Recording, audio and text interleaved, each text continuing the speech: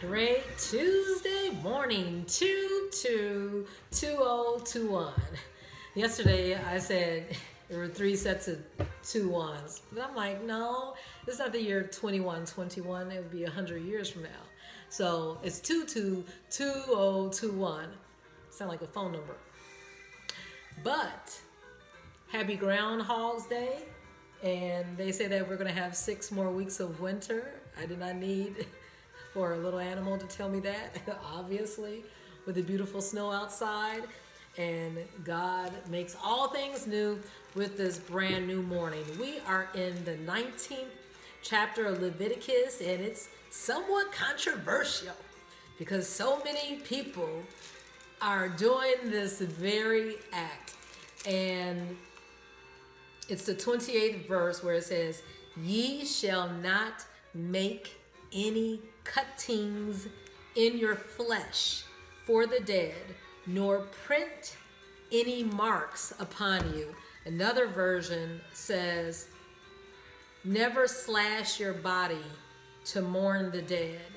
So some people, are just really suffering, and we understand that. And some people might be to the point where they want to kill themselves. If no one is around, then I don't want to be around myself. But the Lord will always be with us.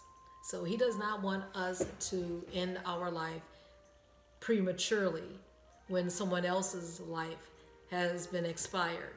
He still has purpose. And the second part of that verse says, "And never get a tattoo."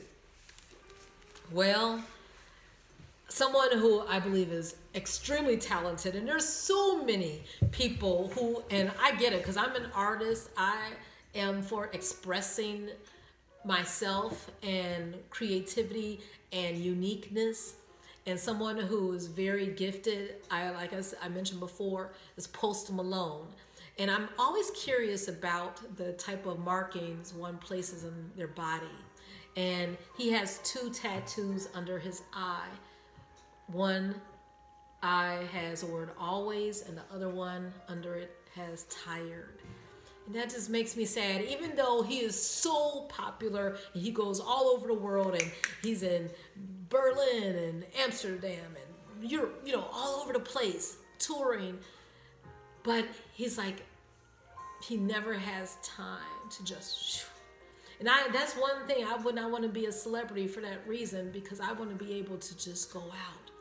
Well, I believe that what we put on our body does affect subliminally. That can go into our psyche, and we carry that out in our behavior.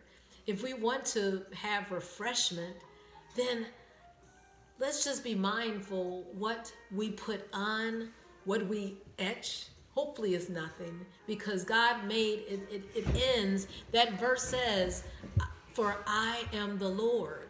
So the Lord is the one who is the architect. He's the one who created that being perfectly. So I believe when we add to something in our body, that's almost saying, well, Lord, I need to make this more beautiful. And something Post Malone has also said was that he thought he was ugly before. And I was like, what? He's the most handsome young man with the beautiful eyes. But it's all from childhood, he says. Listen, the Lord made you perfect. Before he formed you, he knew you, and he called you to do great things. So you might not think that you are comparable to someone in the media, but know that he beautifies the meek with salvation, and you don't have to have an inch of surgery, makeup. God naturally made you perfect in his image. Do you have anything to respond to any of that, Timocleus, for your generation? Some of that stuff, take it lightly, because some of the stuff in the Bible is a little outdated. Like, we don't sacrifice animals anymore, so I think it's not that you don't, sometimes people don't think that it's just making their body more beautiful. It's just like, it's something like they want to remember it, and they want to have it on them. And then then you could say why would anybody work out? Because God is not working you out, you're working yourself out. So some people just want to improve themselves. So.